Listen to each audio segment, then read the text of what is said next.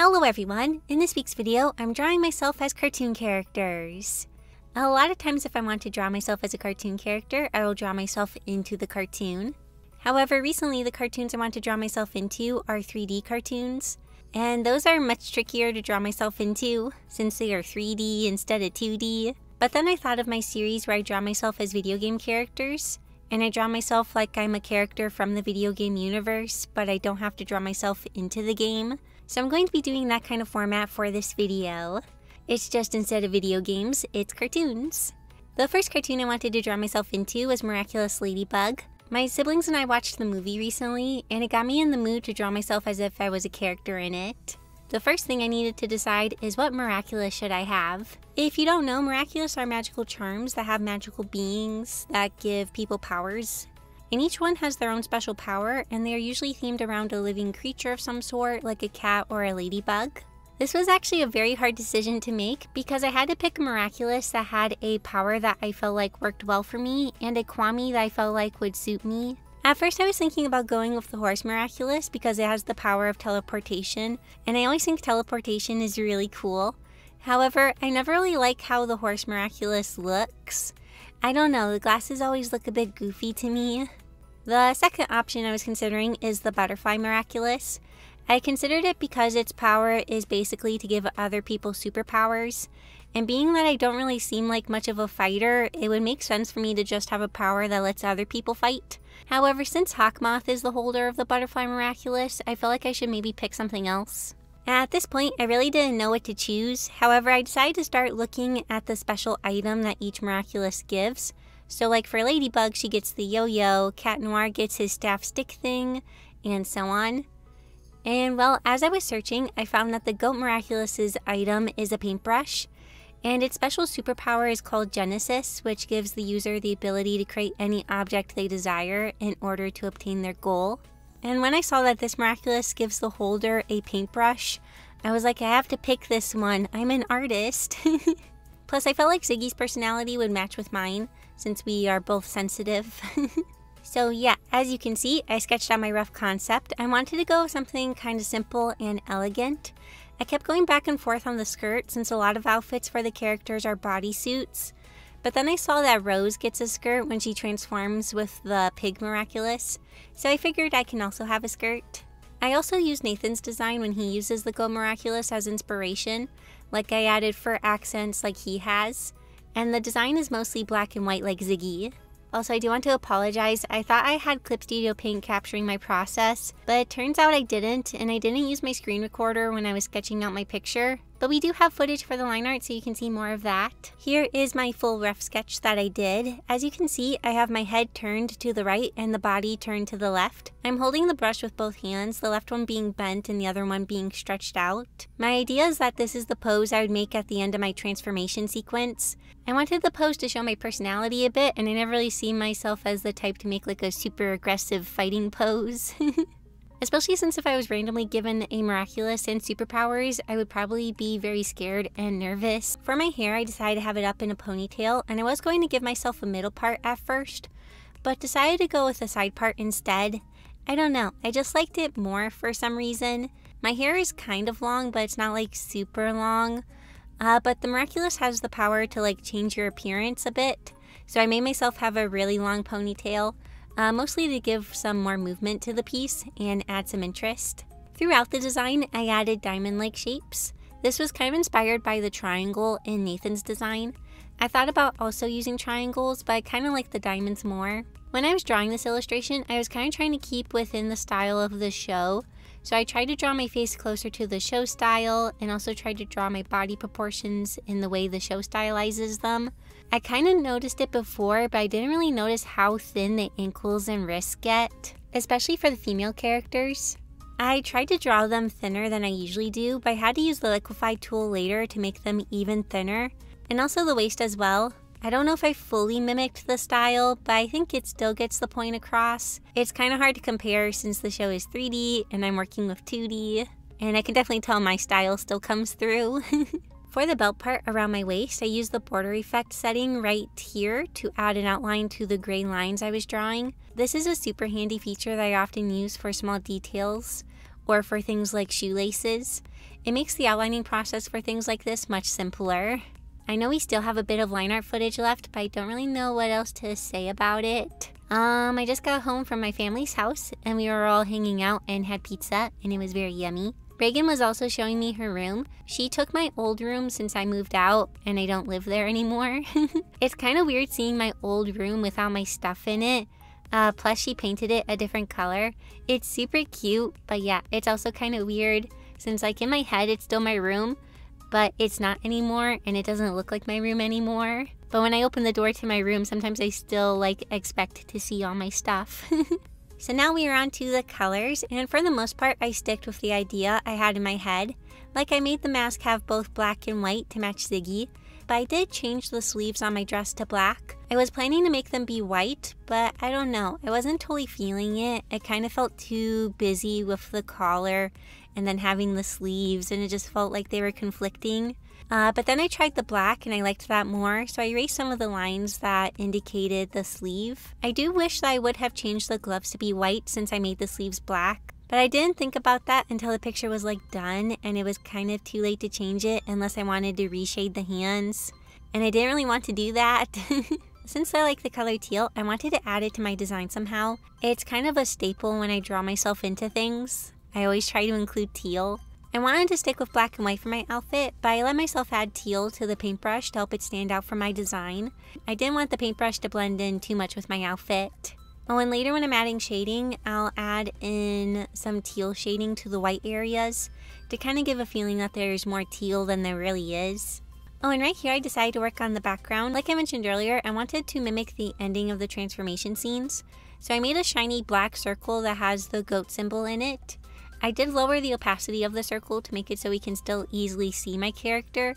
And then I added some special effect lines that I changed to be gray to match my colors. It was pretty simple, but I feel like it matches the show well. Now we are on to the shading, and I'm going to be honest, I'm not in love with the way I rendered this picture. Because Miraculous is a 3D show, I thought maybe I should try to render things in a softer way and also not go super crazy with the colors and try to do something more similar to the show. I have a tendency to use pretty saturated colors for my shading, and I also like to use a lot of different colors. But I tried to keep the colors a little bit more simple this time around and not so crazy. And I also tried to make things more soft. And yeah, I don't hate it, but I also don't love it. I feel kind of meh about the coloring, but not to the point that I'm like unhappy with the picture. I feel like I'm still pleased with how it turned out, but I feel like I would like it even better if I used my usual rendering style.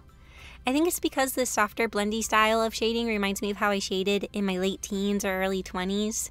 I was actually starting to feel a bit nostalgic while doing the rendering. I was like, whoa, I think this is how I used to shade my pictures. So yeah, I was trying to match the show a bit more, and it turned out okay, but I don't love it. Like I mentioned earlier, my siblings and I watched the Miraculous Ladybug movie, and we all enjoyed it. I won't go into spoilers or anything, but it was different since it was kind of telling the same story in a different way. I liked Adrian's dad more in the movie. I think I also liked how they did a nice job at making Adrian feel like the same character when he is Adrian and when he's Cat Noir. Like in the cartoon, Adrian and Cat Noir act so different that sometimes as the viewer, I have a hard time remembering they are the same person. But in the movie, the personality didn't feel so split between the two. It felt like he was the one character. I do have one complaint about the movie, and that it's when Marinette sings, she doesn't sound like Marinette. And I know it's because they got a different voice actor to do her singing voice, and the singer is amazing, I love her voice, but it doesn't sound like Marinette, and it's very jarring for me. Like, it totally took me out of the movie every time Marinette started singing. It felt like it wasn't her singing, it was some other character singing. I don't know, that's just how it was for me anyways. But like I said, the songs were good and the singing was really great. But I do feel like they could have cut back on the songs a little bit. I feel like Marinette had too many songs about feeling like she wasn't good enough to be a hero or whatever. She had like 3 songs almost all about the same thing. Oh, but the animation is very pretty and well done. Marinette is absolutely adorable. She's so cute. I do kind of prefer Adrian's model in the show, but this Adrian is also okay. Oh, but Chloe's model is really pretty. When I saw her, I was like, wow, Chloe actually looks like really pretty. And yeah, the animation was really good. Anyways, here's my finished picture of me as a Miraculous Ladybug character. I had a hard time picking which Miraculous I should have, but I feel like I'm happy with the one I chose. Like I said, it had a paintbrush, so I have to pick it. Plus, it was fun working with the black and white. The next cartoon I'm drawing myself as a character for is Bluey. Now, I want to make it clear that I liked to watch Bluey before the internet said it was cool to watch Bluey. My younger siblings liked watching it, and I started watching it with them because it's actually a really funny and cute show. And a lot of the episodes have deeper meanings to them or lessons that you might catch on to if you're a kid. But watching them as an older person, they definitely come through. And a lot of times I can really relate to the parents since I'm the oldest of a lot of siblings. And honestly, I chose this show because 1, I do like it, and 2, I wanted a simple show with a simple style to draw in. I knew that 2 of the shows were going to be more time consuming, so I needed something more simple for one of them. Plus, it sounded fun to draw myself as a cartoon dog.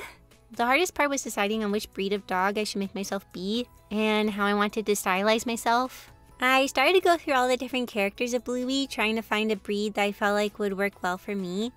After lots and lots of searching through the Bluey wiki page, I found Bentley, who is a Cavalier King Charles Spaniel. Wow, that's a mouthful. I like how I had brown patches since I have brown hair, and I felt like I could stylize my hair into the shape of the ears. Now, I know this doesn't totally make sense, but like some of the dog characters do have hair, so I kind of just made my hair and right ear be one shape. I'm drawing myself as a cartoon dog, so I figured I could get away with this. Originally, I did have the ears be rounded like Bentley, but I felt like this gave the impression that my hair is curly when it's not. So I decided to straighten out the ears. And I know this kind of goes away from the dog breed, but I don't know. Maybe I'm a mixture of different breeds and it made my ears different. In real life, I'm a mixture of many different ethnicities, so maybe in Bluey, I'm a cross of different breeds. I used the 4-effect line pen because it stays the same size no matter what pressure I apply to the pen, and I needed the line art to stay the same width. But because the line art is so clean in Bluey, it made this process take much longer than I anticipated. I think it's also because a lot of the shapes are really simple and there are a lot of straight lines and clean round edges. You would think simpler shapes would be easier, but they often aren't because with simple shapes it's easier to spot mistakes. So you have to work really cleanly, and that can be tricky. If you haven't watched Bluey before, I do recommend it, especially if you have younger siblings that like to watch cartoons. This is one that I can always watch with my younger siblings. I actually got a bit excited today because I saw an ad that there would be new Bluey episodes, and I was like, ooh, I want to watch those. One of the parts I always like about the show is that a lot of times Bluey and Bingo aren't going on any big adventures or doing things that are really unrealistic for little kids to be doing. They're often just cleaning, playing pretend, playing outside, and the show still manages to keep things interesting, and I feel like they just do a really good job at portraying little kids. But yeah, here is me in Bluey. When my sister Reagan saw my design, she said I looked like a kindergarten teacher, and I can totally see it. Doing this was a nice break, and it was really fun drawing in this style. The last show I'll be drawing myself as a character for is Star Wars: The Clone Wars. I recently finished watching this show with my husband and I absolutely loved it, so I wanted to make myself as a character for it. One of the harder parts was deciding which Star Wars race I wanted to be. I couldn't decide, so I actually took a few different quizzes, and from most of the ones that I took, they kept saying I was a Nautolan. Sorry if I'm saying it wrong. And I agreed mostly with this, and my husband also thought it seemed like a decent fit, so I went with it. I think the quizzes kept saying I was this one because a lot of times they seem more calm and chill, I guess. For this first sketch, I was kind of just trying to figure out how to draw their facial structure. It's still pretty human-like, but also very alien-looking at the same time. I'm a fan of the really big eyes. They were fun to draw. I thought about stylizing the tentacle-like head things to match the shape of my hair, but decided to stick with the more common straight back style you see for their designs, just because I don't really know how much they can move around, because all the characters I saw just had them going backwards. And they always have two of these things kind of coming forward around their neck. Also, to give my character the kind of nervous expression I often draw myself with, I give myself some face markings or patterns that kind of mimic eyebrows. For the outfit, I was taking inspiration from many different Jedi outfits. I guess I could have made myself not be a Jedi, but like being a Jedi would be so cool, so I'm gonna make myself be one. With this first design, I gave myself baggy pants, but I ended up changing my outfit a bit with the final design. Once again, I am sorry, I did the same thing with this picture that I did with the Miraculous picture, and I don't have footage of me doing the sketches for my illustration. I did it twice. A lot of times I'll turn on the recording feature in Clip Studio Paint when I make a new canvas, and I forgot to do that for both of these, and I didn't record them with my screen capture software for portions of it because I figured I wouldn't use that footage.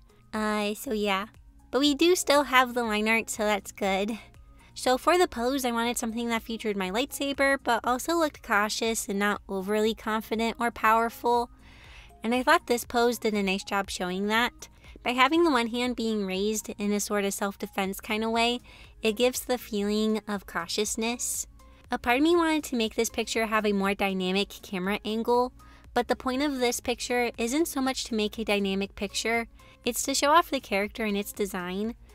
I want to show off the details and personality in an easy to see way that's still more interesting than just a basic T-pose. So yeah, I kept the camera angle very straight on so it's easier to see the character. Like I mentioned, I did change the outfit a bit. I changed it to be a sweater dress with 3/4 sleeves, and I'm going to be wearing leggings under the dress with shin guards.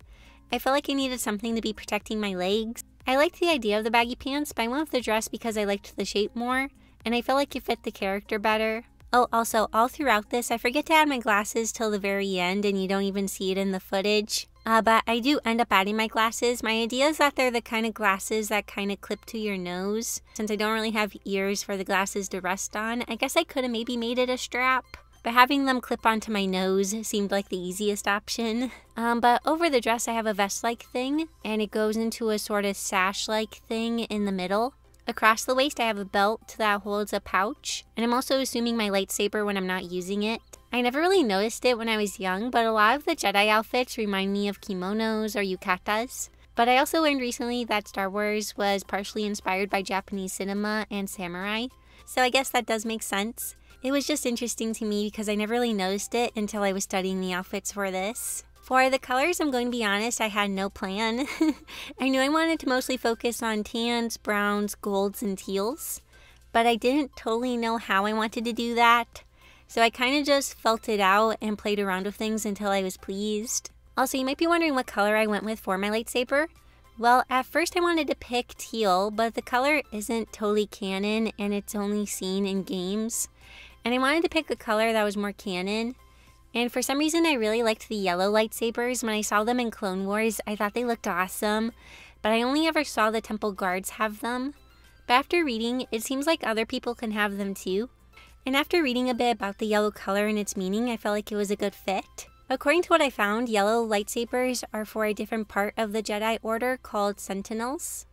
Sentinels seek balance between the counselors and the guardians, and also wish to educate themselves on other more practical aspects of life. They focus their energy more on learning skills outside the Force, and unlike some others in the Jedi Order, they recognize that the Force isn't actually the solution for everything. Being that I often am a more practical person, I felt like this sounded like a good fit. Plus, I really like the yellow, so that's mostly the reason. I also really like Ahsoka's lightsabers. The white looks awesome. I saw them in a trailer for the show. I haven't watched the show yet. My husband and I are currently trying to get through all the movies since we finished the Clone Wars. We watched episode 5 recently, so we're getting closer to finishing all the movies. Also, the final episodes for the Clone Wars hit so hard. I won't go into spoilers, but like the episodes were so good, but also made me feel so many things, and I kind of hated it. But I loved it at the same time. They were so pretty, and Ahsoka was so awesome, and Rex.